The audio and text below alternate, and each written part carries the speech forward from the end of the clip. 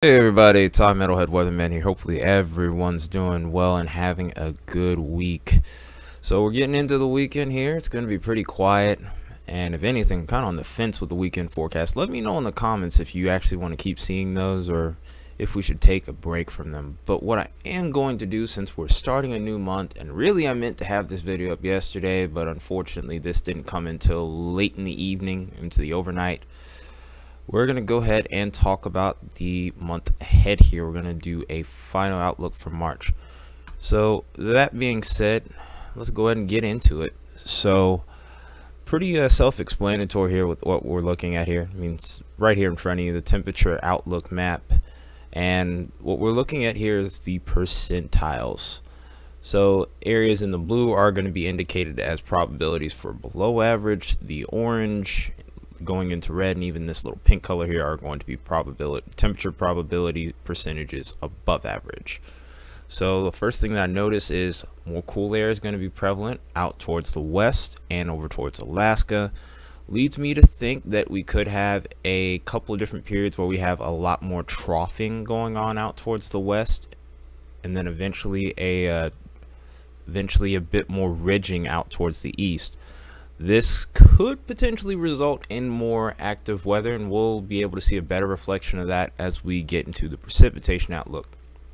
But some points of interest here on this map, of course, is towards western Alaska, where we have that 50 to 60% chance of seeing below average temperatures, and also seeing that same area over here towards the southwest here in particular. So with that in mind here, we also have to look on the other side of the spectrum here, where we're seeing those warmer than average temperatures reaching those higher probabilities from 60 to 80%, mainly over towards the northeast, the Great Lakes, and the New England region in particular, with that 70 to 80% look there. We can go over to the precip outlook, and this is another thing that I want to make note of. You see an increased amount of activity towards the west central part of the US. The southwest actually looks like it's a little bit more towards average. And then also another thing to make note of is this area is a little bit more dry over here towards the easternmost parts of that southwestern region, where we're kind of like on the fringe of that desert over here, getting towards the southern plains towards Texas. So be on the lookout for some drier weather, and that is a concern because we recently have had some issues with wildfires, and this could continue potentially based on this outlook here. So if you happen to have a red flag warning issued in this area in particular, just make sure that you are taking proper precautions. People have different ways of disposing stuff. Partially that could be through burning, so just make sure you're following proper procedure there. Another area to watch for as far as below average precip will be towards the Great Lakes. Everywhere else towards the southeast, we're looking like we're going to be pretty active here. We could have multiple time frames where we have showers and thunderstorms, maybe even for days at a time potentially. And the same can be said out west. Still pretty active over here. We probably will be starting to see a decrease in the amount of activity over here. We've been getting slammed with atmospheric rivers over here towards the west for a while now. So I'm not surprised to see this trend continue, but I don't expect this to continue onward for too much longer, I hope, because I'm sure a lot of you guys over there are tired of that. Sorry, my voice is cracking.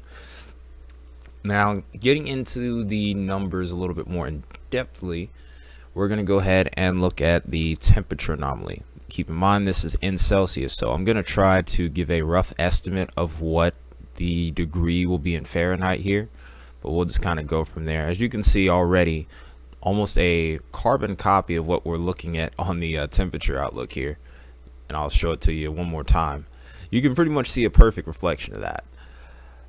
The warmest temperatures, the hottest temperatures, are definitely going to be over towards the northeast. Towards the deep south, it's pretty much above average, and this is what it's going to be like leading into that first week.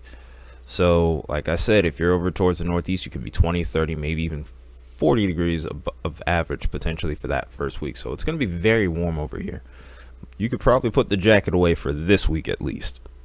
Then out west, it's notably cooler than average over here, especially towards the west central part of the country in particular, where we're seeing almost an inverse of that, maybe not quite as cold, but we could see maybe about 20, maybe even a couple spots getting to 30 degrees below average. Like I said, and this temperature contrast does intrigue me a little bit, because when you see these air masses in this with this kind of with this sharp of a contrast here, when you get those collisions air mass, you typically get storms. So depending on how parameters play out, could be a week where we may see a pretty stout storm system. We'll end up seeing if that ends up being the case. So if we go to week 2 here, you can notice that warm air is starting to be pushed a little bit further up to the north. We're still seeing above average temperatures towards the south, but not quite as strong, and the same can even be said out west. So by that point, the storm system that I'm interested in looks like it's going to be around the 4th from what I remember seeing on the last video. Like I said, no guarantees to what kind of severe weather it causes, but after that point we do see a little bit more moderation, unless you're towards the northern states a little bit more. Then as we go beyond that point, we start to level out a little bit, and then see a little bit of a shift towards the end of the month where we could be seeing those below average temperatures out towards the deep south. Of course, I would not expect this to last towards the end of the month, and if we take a sneak peek to week 5, which will lead us into April, you can already see that cold air starting to move out. So with that in mind, let's go ahead and take a look at the precip here. Like I said, it's going to be a pretty active week for the south here. We already are off to a very wet start over here towards my neck of the woods near Atlanta. We had rain pretty much all day, and we may see a little bit more rain before the weekend is out. And then as we go towards the west here, pretty much a similar deal. Northern states are a little bit active still at the moment. The jet stream's kind of stored up a little bit towards the border, so we've been seeing this kind of activity for a minute here. A little bit drier towards the heart of the country, but that may change by the time we get into next week. Still seeing plenty of activity towards the eastern half of the country, but we're starting to see a little bit more in the way of the central plains now as well. Go towards the back half of the month now, we're starting to see an increase in activity towards the west, and kind of getting into a little bit more of an average look for the deep south and the southeast here. It's starting to calm down out west, which is kind of what I was anticipating earlier, as I mentioned before. So we're finally maybe going to start to see a little bit of a break in the action here as far as the atmospheric river is concerned. That last week we continue to see a reflection of that, and a little bit more of a stable pattern in general for a larger part of the country. Maybe a little bit of an increase in precip over towards the northeast, but beyond that point, not much really going on at this point. We do begin to see maybe an increase in action as we start to head towards the far end of the month, and maybe starting to sneak into April here. So if we go ahead and take a look at what our upper level jet is going to look like, and this is going to kind of give us a good indicator of what the weather pattern could be like from start to finish throughout the month here. This is not something I always use to forecast because of how far out this goes, but this is the only one that goes out to about a month.